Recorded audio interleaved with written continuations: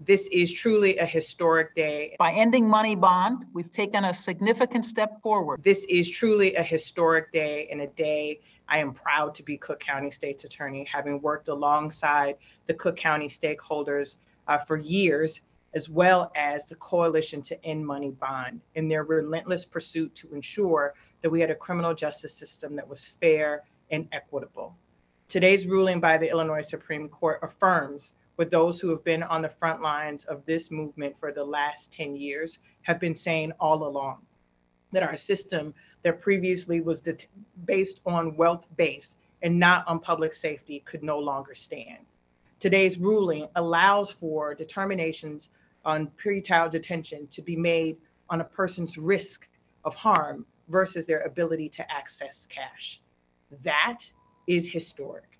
Illinois becoming the first state in the nation to ensure that money is not the determinant of one's risk to community is one for which we should be proud. Here in Cook County, the stakeholders led by President Preckwinkle, as well as our public defender, Sharon Mitchell, our Chief Judge Evans, and others have been working over the last 2 years to ensure that when this became the law of the land, we would be ready. And I want to assure the people here in Cook County that we are in fact ready, that the Cook County State's Attorney's Office stands prepared to ensure that our communities are safe, just, and equitable. Today's ruling ensuring that we will no longer criminalize poverty, disenfranchise communities simply because of their lack of cash, and focus on keeping those who cause harm to our communities accountable is a historic day.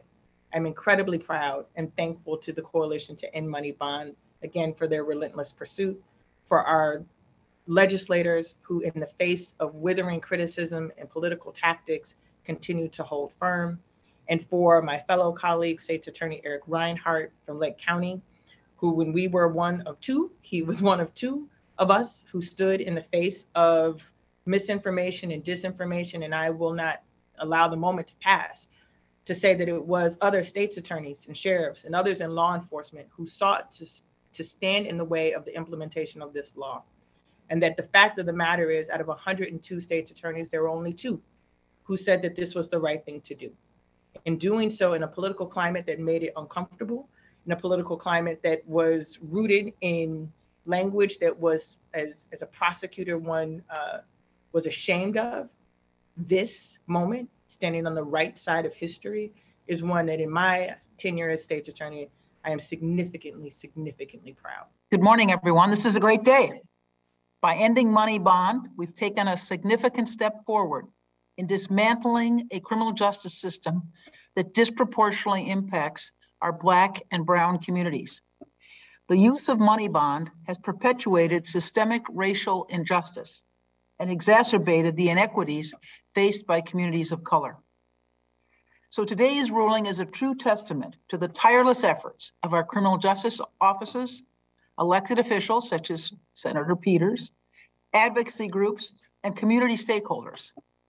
In particular, the entire Coalition to End Money Bond, all of whom have fought to bring us here today and have been tremendous advocates in this fight.